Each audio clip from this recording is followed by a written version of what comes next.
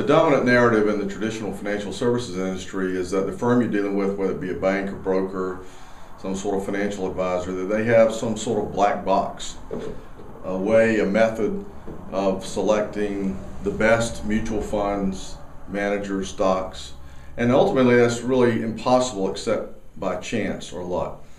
And really, if it does work, we're confusing chance and skill. So if that isn't the way, what is the way to achieve positive long-term financial planning outcomes? Decades of market history and research tell us that chasing last year's best performing investments is a proven losing proposition.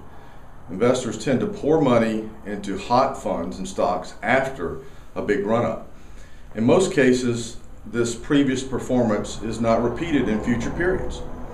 And even if it was, would this equate into long-term financial planning outcomes? We think mostly not, because investors panic.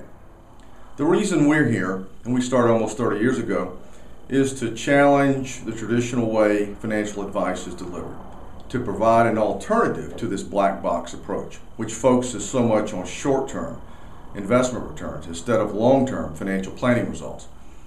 All of us have different goals, but the constant is that we don't want to outlive our resources.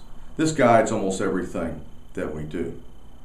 We utilize financial market science instead of fighting it.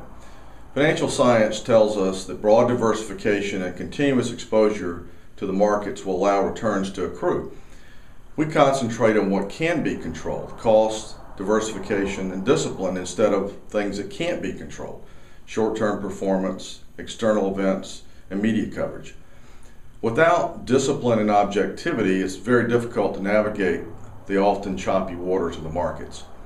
As pure advisors, fee-only advisors, we can help clients stay calm and focused on their important long-term goals instead of reacting only to short-term events.